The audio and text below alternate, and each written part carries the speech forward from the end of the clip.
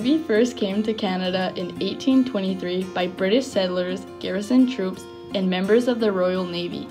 It stated its development in Halifax, Toronto, and Montreal. In the 19th century, it developed in Vancouver, and BC soon became the best of the country due to the fact that they could play almost all year round because of their climate.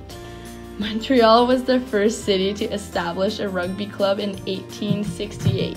Halifax founded the Rugby Union Club in 1870. In 1914 and 1919, there was an interruption with provincial rugby unions due to the First World War. Many rugby players were a part of the military that were sent overseas. Only British Columbia and Nova Scotia played semi-regularly. During the Second World War, there were only 3 active provincial unions: British Columbia, Ontario, and Quebec. In 1974, the Canadian Rugby Union was formed and incorporated by the Government of Canada. William Gilbert invented the rugby ball. He originally was a shoemaker and bootmaker for the rugby school in Warwickshire. He used his stitching and sewing skills to make the rugby ball. Modern rugby balls are labeled Gilbert after him. In the 1820s, rugby balls were made out of leather casing and pig's bladder. The shape of the ball was a plum shape and almost the size of a bowling ball. This was due to the pig's bladder. In 1870, the pig's bladder was replaced by rubber lining.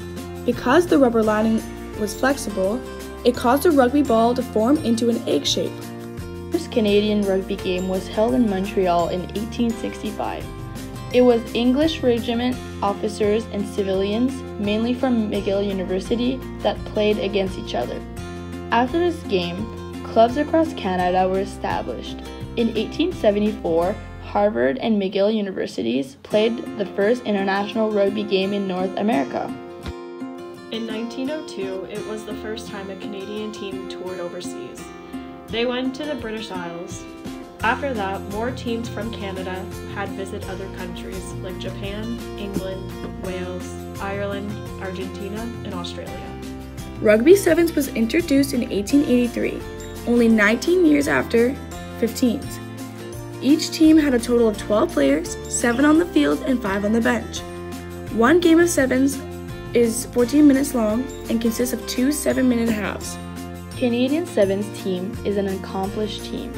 They won gold at the 2011 and 2015 Pan American Games, won a bronze medal at the World Games in 2013, and at the Rio Olympics in 2016, the Canadian women's team won the first bronze medal for Canada in rugby in the Olympics.